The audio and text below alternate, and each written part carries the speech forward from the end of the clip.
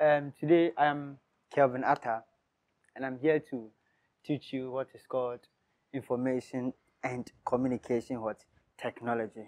Okay, basically on this whiteboard we have what you call information and communication technology. Now, someone will ask you what is information, what is communication, what is technology. Now, some of you hearing this one for the very first time, you might see it as something that is, something you've not even you've not heard of it before, or something that is hideous. But today, I'm going to make it very simple for you to understand. Now, before you can go to information, you need to understand what is termed data. Now, on this whiteboard, you have 1 plus 1 is equals to an empty box that is over there. Now, the 1 here represents what you call a data. The 1 also here is also called a data.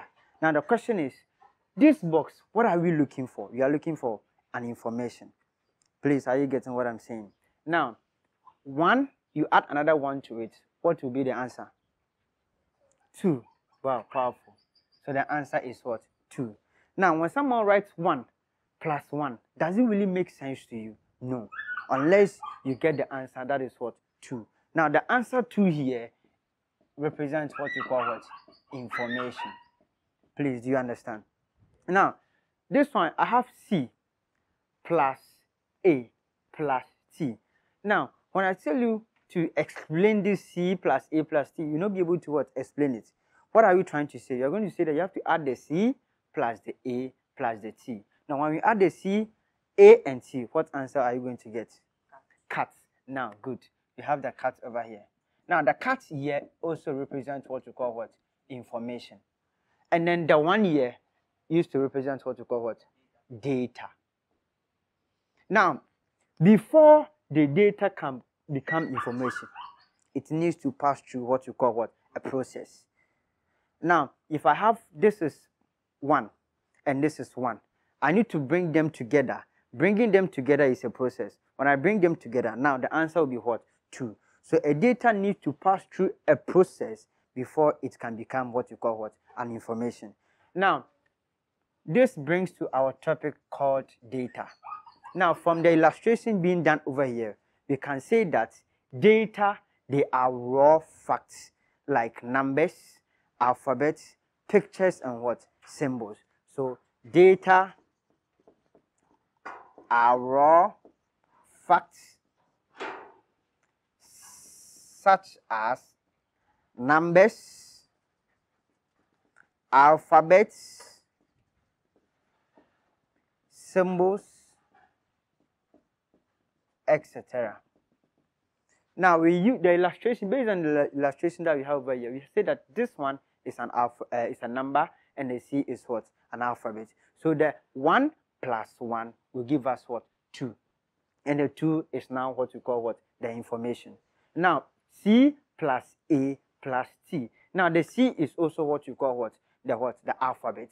So the C plus A plus T will give you what you call what? Cat. Now, the cat now becomes what you call what? Information. Now, the computer that we are using in our various homes or various clinics or banks and all this stuff, now the computer is going to use what you call the information. But before the information must come, it must start with what you call data before it now becomes what you call what? Information.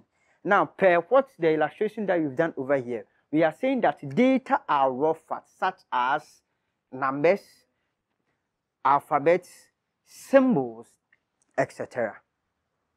Now, per the illustration, how will we define what you call what? Information. Now, let me get information.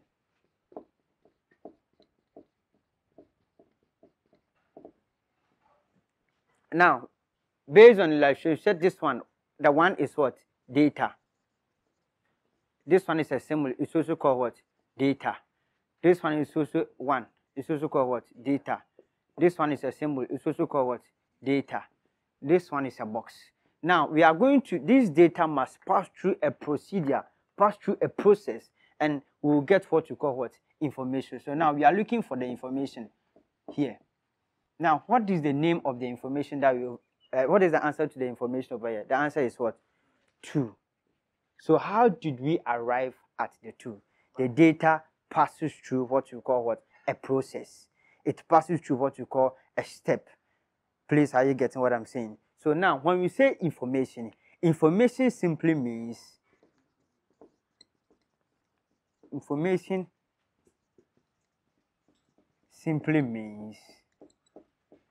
a process data. Information simply means what? A process data. Now we have the C plus the A plus T. These are all what? Data. It will pass through and will a process, and we'll get what we call the information. And the information will now call what? Cuts. Please, do you understand? That is information.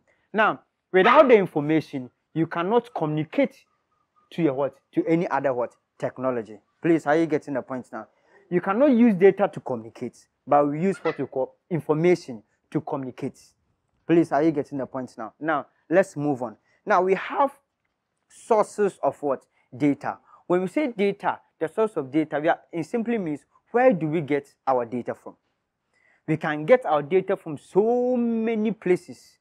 Now, assuming that I come into your house, okay, when I'm in your house, assuming something has happened over here in your house, there was a shot or whatever it is, and a policeman comes around, the policeman will just come, please, what happened? What was the cause of it? Now, when the policeman will be asking you questions, asking you, oh, you'll be doing some audio recording. What do you say? What happened? Oh, there was a shot. The policeman will be taking pictures and all this stuff. The policeman is gathering what you call what? Data. But the policeman cannot conclude that this person what? Killed this man. Please, are you get what I'm saying? So the pictures that the policeman will be taking, the video recording that the policeman will be doing, and the audio recording that the policeman will be recording, they are all data. Now, the policeman will now gather it together and now draw conclusion that now this person killed this particular what? Man. Now, if I come to your house and I gather the data, we call it primary source of what? Data. So now moving on to the types of data. Sorry, sources of data. Now, we have two sources of what? Data. Where do we get our data from? And I gave you an example that if I come to your house and there is a shot, if a policeman comes, asks all these questions, taking videos, pictures, doing audio recording within that particular house, we call that a primary source of data. So it is called primary source of data. Some people say internal because it is what? Within. Internal source of data. Now, assuming that there was a gunshot outside your home, and you go and the policeman comes outside your home asking those people who was passing by, so what happened? Oh, there was a gunshot. I saw a certain man wearing a mask shooting someone, doing all this stuff. Now, was that thing within your house? It was what? Outside. So when the thing is outside, we call it secondary source of data or external source of what? Data. So the next one is called the secondary or external.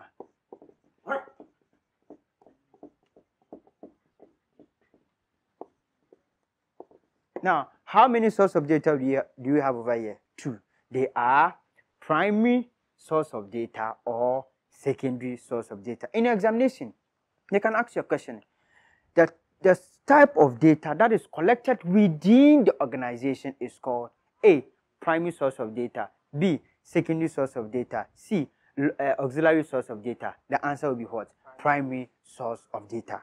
Now, in examination, they can ask you the type of data that is collected outside the organization is termed as A, primary source of data, B, internal source of data, and C, secondary source of data. The answer is what? Secondary source of data. So I'm urging all of you to know the two main sources of what? Data.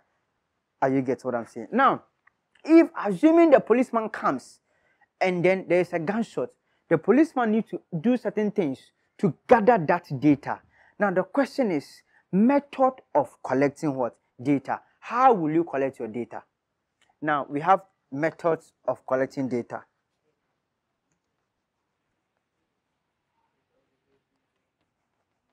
Methods of collecting data.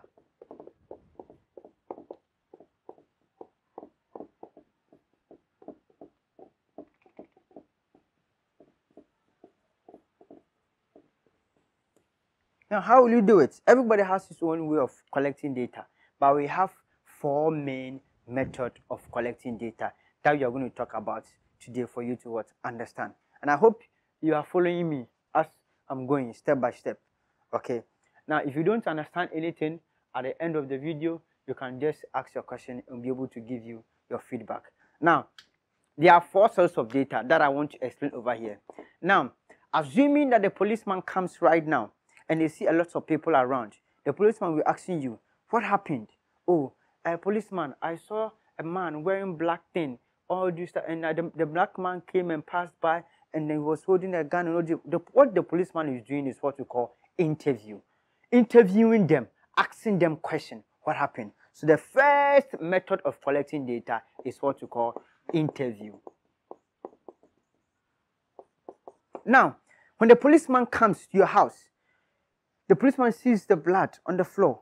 Now, the policeman will be looking at it, observing it from where the blood started to the end of where the blood is. Now, what is the policeman doing? The policeman is not doing what? Observing it. So another method of collecting data is what? Observation.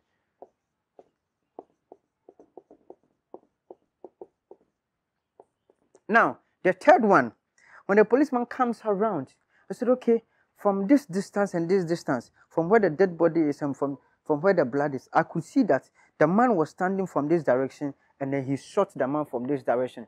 He was doing what you call surveying the thing to see how closer the gunshot is. So the next step that you can use to collect that particular data is what you call survey. So the next step is called what? The survey. And the last one that we use to collect data is very simple. Now, the policeman will come with what you call a sheet of paper, and the policeman will be asking you a question and be taking it.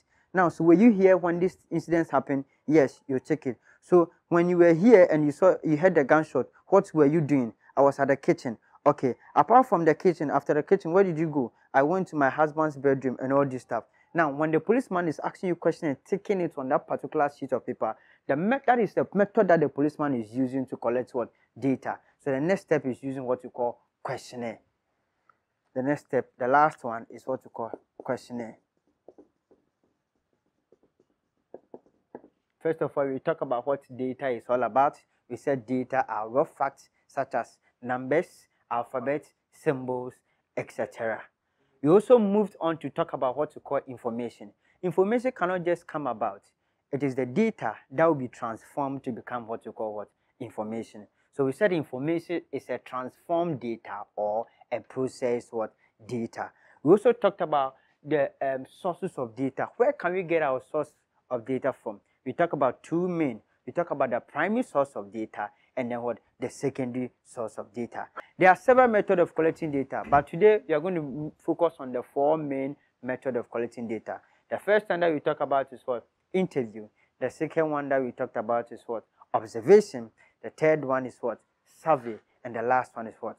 Questionnaire. Those watching us, you can go online. You can just post your questions over there, and we'll be able to answer you for you to understand it and understand it very well. Thank you very much for watching us. God bless you.